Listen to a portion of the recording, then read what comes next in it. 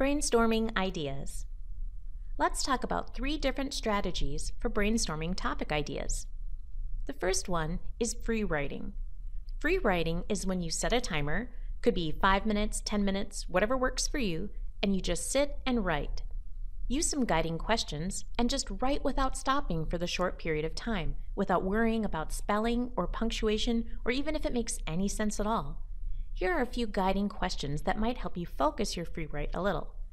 What am I interested in personally? What information from the course has been the most engaging? What do I already know about the subject? Free writing this way can be really useful in generating ideas, working through initial ideas, and just getting everything out of your brain and onto something else so you can sort through it. If free writing or writing with no real rules or parameters terrifies you a little bit, try using a prompt to get you started, like, my environmental studies or whatever class is talking about endangered species, or obviously whatever your class is talking about. I'm supposed to write about endangered species, and I need to come up with ideas like, then just keep writing. Even if you just write ideas like, I don't know, I'm not sure what to write, I don't know what I'm doing. And you just keep writing stuff like this until something does come into your head.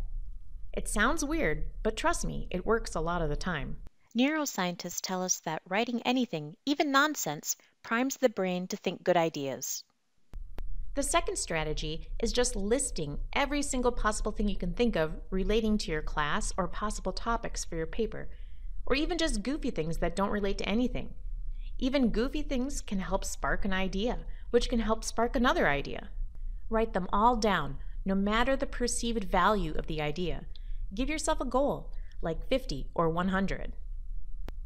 The third and final brainstorming strategy is to crowdsource an idea.